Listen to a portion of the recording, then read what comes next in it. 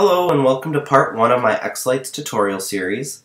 In this tutorial I'll be covering the general overview and installation of xLights. We're going to cover downloading the software, how to set your show directory, and then just a basic overview of all the areas within xLights that we're going to most commonly be used to sequence your display. In the description of this video you'll find a direct link for downloading the xLights software. You'll also find a link to download a sample show, which I'll be using for these tutorials, and you can follow along with us that way if you wish. I also have a few links to my personal display and some of the elements within my display where I got them, the hardware, and you can actually see what xLights can do.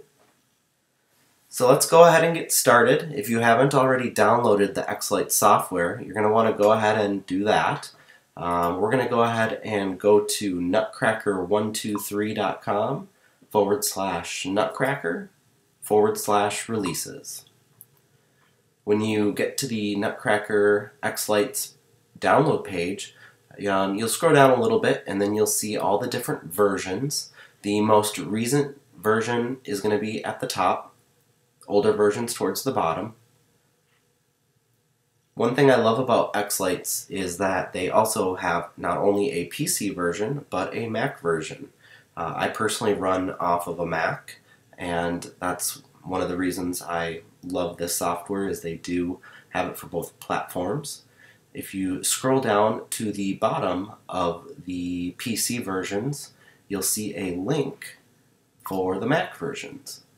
So you want to go ahead, if you're on a PC, go ahead and download the version of xLights Nutcracker you want from above.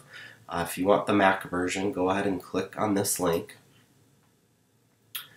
Now this link on the Mac side is reversed, so the oldest is at the top, newest at the bottom. I'm personally running the latest version as of today, is the 4.3.2, so that's what we'll be doing our tutorials on. So go ahead, download the xLights software, install it, get it up and running, and once you get everything installed and open up xLights for the first time, you're going to come to a screen similar to mine right here. So now that you have xLights installed, the first thing we want to do after we open it up here is set our show directory. The nice thing about xLights, the show directory holds all of your entire display. From your scheduler to your audio files, everything you're going to do is going to be within one folder. So in this case, I have my show directory set to my desktop, and I have a xLights sample directory there that I have it set to. You can also, if you choose to, you can unlink the show and media separately. Your media being your audio files. If you have that in a different folder, you would then go ahead and direct the xLights to go to your audio folder instead of the other folder. In this case, I'm going to keep it linked. I prefer to have all my audio and media files, everything in one folder, just so it's all tied up as a package and it's just a little bit more stable. Make sure that you set your show directory to a place, where obviously where you know where it's at, and somewhere that won't get moved around too much. Because if you do move your folder around to a different location on your computer or a different drive, you're going to have to redirect xLights to that folder to link everything back up again.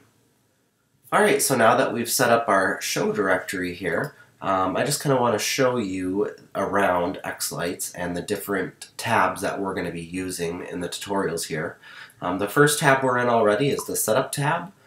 Within there, we've already talked about the show directory and media directory. The next section down is the lighting networks. So this is actually where you'll configure your USB devices, such as a DMX device or a LOR controller. You can also add your E131 controllers in on here. Your whole lighting network gets configured right on this page. The next tab over is the Testing tab. After you have your lighting network configured in xLights, you can move over to this page and actually test them out. We'll get into detail on that a little bit more later here. The next tab over we're going to look at is the layout screen. This is actually where you'll lay out your house image. You'll start putting in your models and elements and start making groups of elements and how they'll appear on your house, so we can get that visualizer set up.